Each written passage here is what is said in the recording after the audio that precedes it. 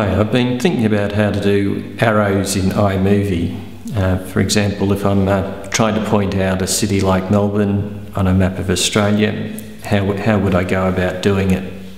The idea that I've got basically is using the titles part of iMovie. So I select the title that I want, upper, I drag it into the iMovie and I double click on it and I'm able to put in whatever font I want, type in whatever symbols that I want in order to create my arrow. So I've deleted that, and what I can put in is a few spaces, and then I can go the greater than symbol, or to do a left arrow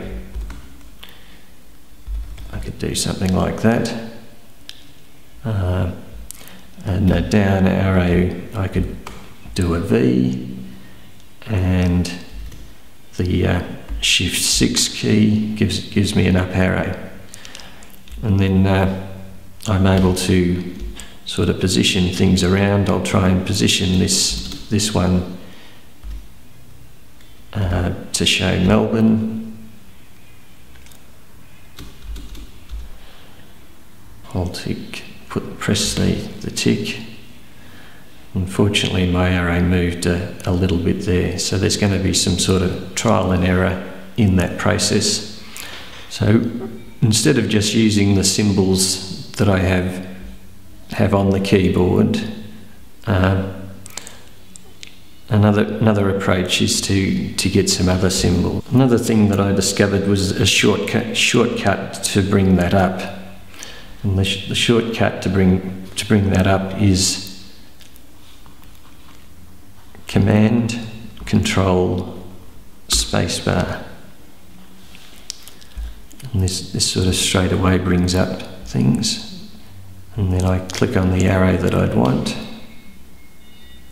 and I've got it. So Command Control Spacebar. I'll go for this arrow.